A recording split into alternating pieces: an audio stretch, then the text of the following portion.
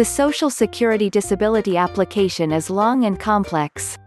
To improve the chance of enjoying a successful result, avoid making mistakes.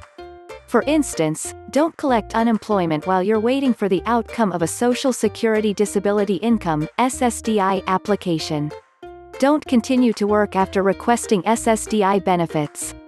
Many successful first-time SSDI applicants engage an experienced SSDI attorney from the start. Social Security attorneys are paid on results.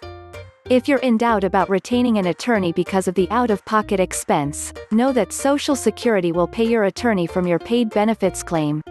If you're not approved for SSDI, your Social Security lawyer won't send invoices requiring payments during the Social Security disability application and evaluation process.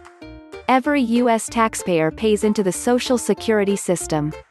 If the Social Security beneficiary becomes totally disabled and he or she isn't able to perform employment duties, it's possible to apply for SSDI. Step 1. Visit the Social Security Administration website. Click on Disability and SSI, and scroll down to Qualify and Apply. It's possible to complete the Social Security disability application online. Select whether you're submitting an application for SSDI benefits for a child or an adult. Step 2. Before you fill out the SSDI application, gather the information you need.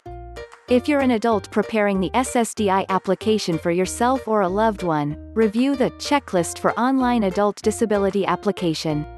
Step 3. Click on the Adult Disability Starter Kit.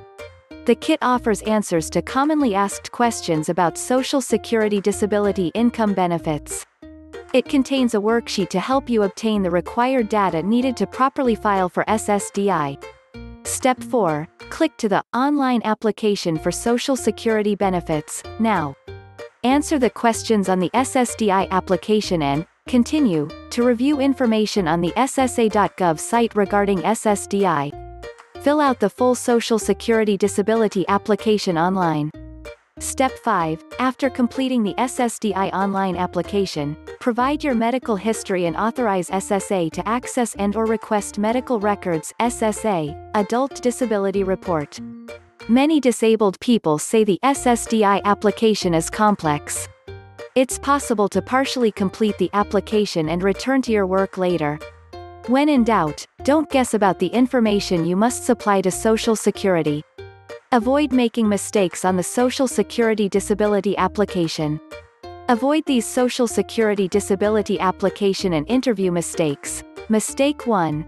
Don't make the mistake of applying for unemployment insurance benefits after completing the SSDI application. Filing for SSDI means you've been physically or mentally unable to perform what Social Security considers substantial work activity for at least 12 months.